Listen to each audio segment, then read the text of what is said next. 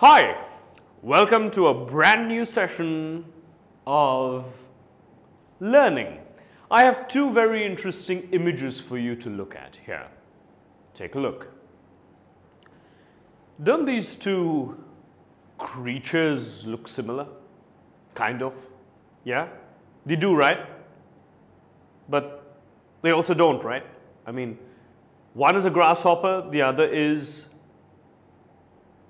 a cricket. Good. And the poem that we are going to discuss is on the grasshopper and the cricket. Okay? But in a symbolic way. You see, the grasshopper is such a bright creature. It's got such bright colors. And it represents the summer. And the cricket? No, it doesn't play cricket. It usually makes a strange whirring sound in the winters. And so they kind of, represent the winter season. And before I disclose anything further, let's learn about the poet himself. Now, the poet is a very famous classical poet, okay? And he used his imagination to the optimum, really, to write this poem, namely, On the Grasshopper and the Cricket. John Keats was born on the 31st of October, 1795. Wow, that is so old. On the northern outskirts of London. He was one of the main figures of the second generation of Romantic poets. During his lifetime, his poems were not really well received by the critics, but as his reputation grew, it was mostly after his death. And eventually, by the end of the 19th century, that is still in the 1800s, he had become one of the most loved and famous poets of England. Now, he had a significant influence on many poets and writers. Today, his poems and letters are some of the most popular as well as analyzed poems in the English language and literature. Let me give you some instances which you might have heard of in the younger standards. I stood tiptoe upon a little hill is one. Sleep and Poetry is another. And the famous sonnet On First Looking into Chapman's Homer. Now, the poem On the Grasshopper and the Cricket is one of his nature poems. So, you surely remember the poem The Ant and the Cricket, right? Yeah, that poem told us of the story of a cricket and an ant, but this poem is a nature poem, and it's on the grasshopper and the cricket. In it, the grasshopper and the cricket do not appear as characters, in a story. They act as symbols that represent the summer and the winter.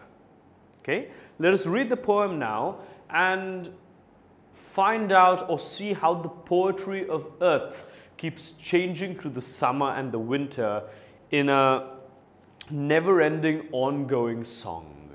All right? So, let us begin by reciting the poem once.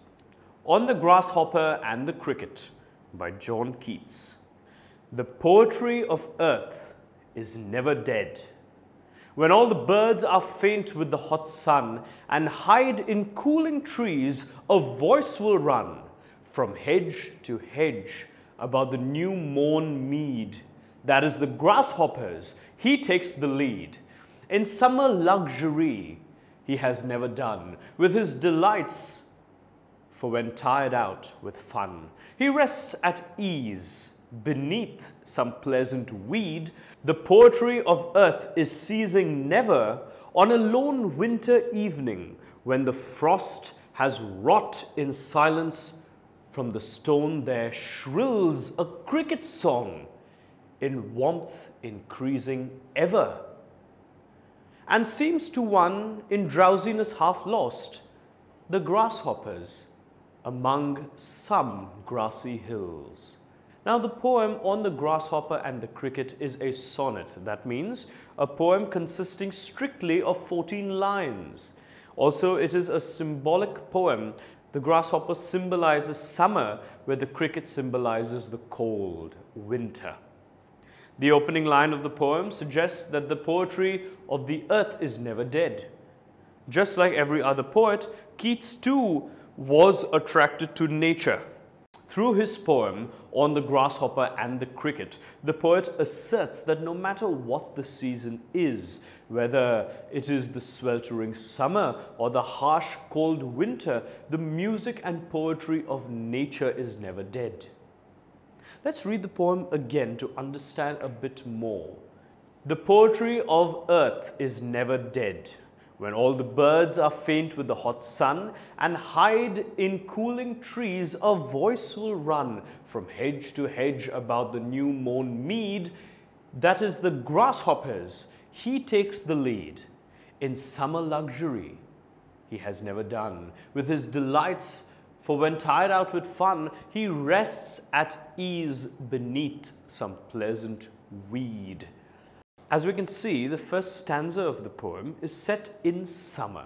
Take a good look at the first line. Look at how he focuses on the message of the poem, that the poetry of the earth is never dead. The poet has started the stanza by making this strong founded statement. He has proceeded to portray a summer scene. During a hot summer day, the birds are weak, of course, due to the hot sun, so they try to hide in the cooling trees and stop singing in order to rest. However, nature continues to persist, and the grasshopper then takes the lead. The lyrical voice describes how the song of the grasshopper emerges, and the grasshopper continues to hop and sing. At the same time, he even enjoys his life and is always at ease. After the grasshopper had enjoyed the nature's delight, he rests beneath the plants and weeds. Now, that's a beautiful description of nature, wasn't it? Don't you think so? Let's find out what more the poet has to say. With this, I have come to the end, but I'm going to see you with more interesting poems in the upcoming sessions. Until then, take care of yourself and each other. Goodbye. Tutormate. For more amazing video lectures, download the free app on the Apple App Store or the Google Play Store.